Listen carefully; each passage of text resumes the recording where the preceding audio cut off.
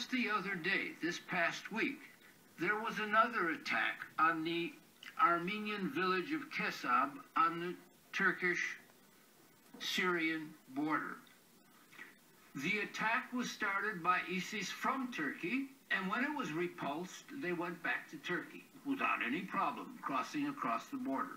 And this has been consistent for a long time. Things like the Enerjik air base was off bounds for the United States during the Iraqi war. They wouldn't allow them to even use the American air base built by Turkey on partially Armenian property. This is a curious situation, and one has to reevaluate the importance of the alliance between Turkey and the United States, and just what is the quid pro quo.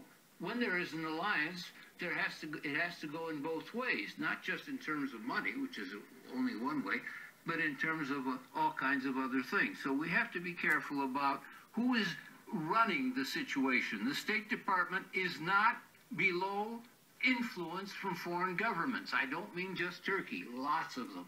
If we step away from the US for a second, Germany has also been stepping quite carefully around this issue due to very close relations with Turkey. We know that they're going to be meeting in Germany's parliament a bit later. Are you hopeful that there will have a recognition of this term genocide, an official one, if you will? I was very surprised by the title, the headlines when on your screen, saying that the German president unofficially recognized the Armenian genocide. What does it mean? He said this, is the German president. I don't really, frankly, I don't understand what means. He unofficially recognized the Armenian genocide. That's a nonsense for me. Because it needs to be ratified by the government. Yeah, it needs to have the standing okay, but he said this today. Very likely, the Bundestag will recognize clearly the Armenian genocide too. So of course we can ever demand more and more, but you know. But why has it taken so long? Sorry to cut you. Why has it taken so long? Why now in 2015 are we just getting to that point, that officialdom, if you will? Of course, diplomats and the state leader were aware, but the public opinion was not aware. Most of the German people, as the French people, were not aware. So we had to raise awareness among the public opinion, so that in the end, some pressure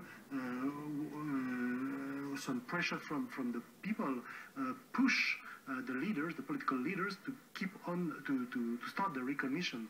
And there is another factor specific to Germany. Germany was involved during the massacres, during the genocide itself.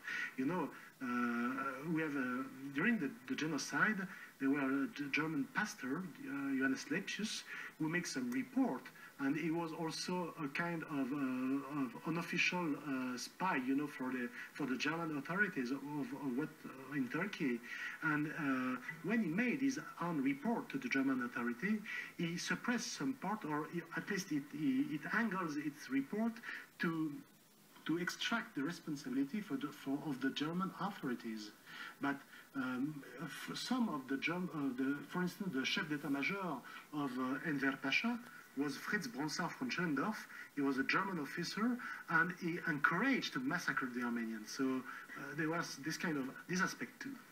Could both of you just succinctly, if you will, put it, what the significance of this 100-year commemoration of the Armenian genocide means for you? If I start with you, Doctor. The 100th anniversary represents an enormous progress toward the question of recognition. Let's not beat around the bush about how many recognize, but the fact that the Pope, the European Parliament, Germany, and Austria, allies of Turkey during the genocide and the First World War, all in a very short time, and at least in the case of the Pope and the President of Germany, with an enormous internal consciousness, moral authority, said we must recognize it. And the very fact that Germany, the President, should admit that Germany was implicated in the question is a great step forward. Okay, if I just come to you. for me, clearly, it means that the killer failed. We are still alive. Armenians are still alive and recognized everywhere, you know. And just a point about the Armenian people. The Armenian people was built, start in history 3,000 years ago. And the genocide is a break, but we are keeping on and still progressing. And I don't know if our modern state will be there in 1,000 years, but Armenian maybe will be there thanks to this mind, this habit to remember the past. Hang on a moment. I'm being told that French President François Hollande has begun speaking. We can take a listen to him. Let's go to him now.